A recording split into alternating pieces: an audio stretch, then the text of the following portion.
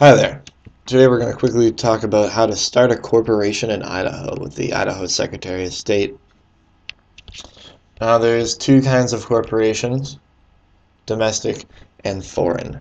And that goes for any business really, either domestic, which means that you're forming or incorporating within the state, or foreign, which means that you're an out-of-state corporation and you'd like to get permission to transact your business within Idaho.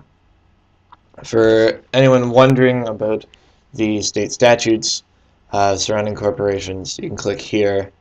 I'll bring you to the state statutes. Unfortunately, there is no online filing option for the Idaho Secretary of State, so you're going to need to download the PDF file of either the Articles of Incorporation or the Foreign Registration Statement. And then you're going to have to fill that out in duplicate and mail it into the Office of the Secretary of State with a filing fee of $100 if it's a profit corporation and $30 if it is a non-profit corporation. So let's get started here. How to incorporate. First thing you're going to want to do is decide on a name if you haven't already been operating under a name. This name is going to have to be completely unique within the state of Idaho. To ensure that that's the case, you're going to want to click on the business entity search link here. It'll give you a tutorial on how to search for your business entity name on the Secretary of State website. Once you've done that and you've entered your name into the search bar and no results have come up, you can pretty much assume that you're going to be able to use the name that you like.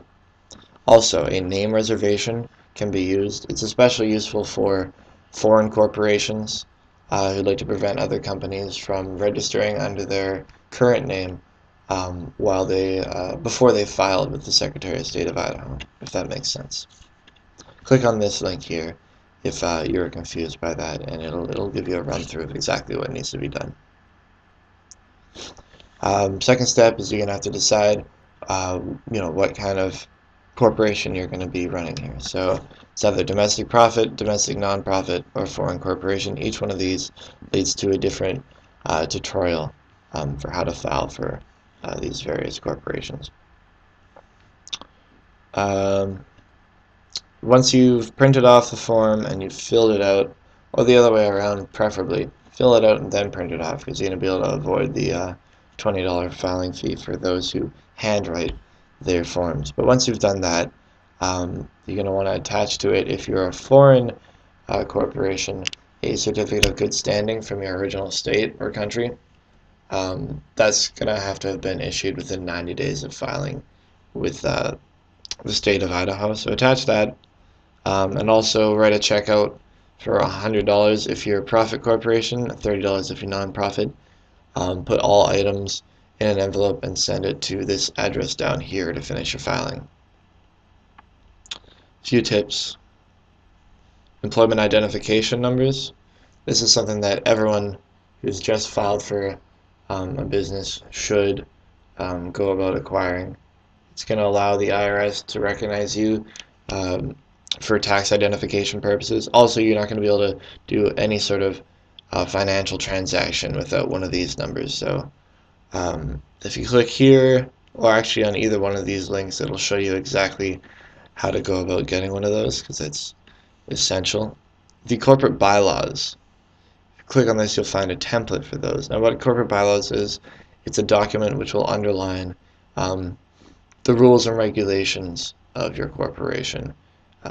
It'll be the only document which talks about how you plan to manage and govern your employees, the amount of shares each shareholder has and their responsibilities, how you plan on electing the board of directors and the board of directors' responsibilities.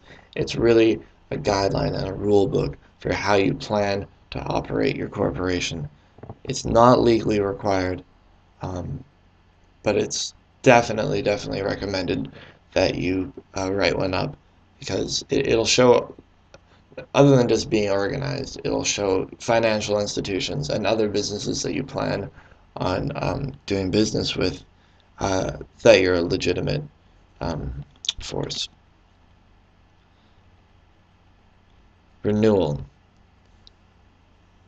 All business entities in Idaho will have to renew each year with the Secretary of State by filing an annual report. Now, this is something that can be done online, and it's something that can be done for free. A little while before you're due to file, they'll send you a postcard. On that postcard will have your filing number, the PIN used for for logging in online, and the due date. Now, if you fail to file by the due date, you will no longer be in good standing, and if enough time passes, you will be forfeited and dissolved, and you'll have to apply for reinstatement, which can be pricey. So I hope that was helpful, guys. Best of luck to you.